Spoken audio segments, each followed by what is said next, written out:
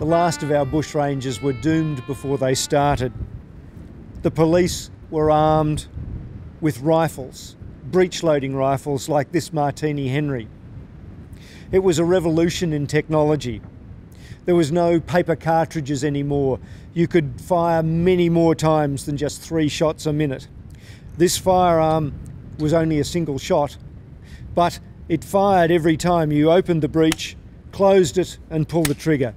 It was a simple operation, but it was accurate, it was robust, and it could fire much more quickly than any of the muzzle loaders that preceded it.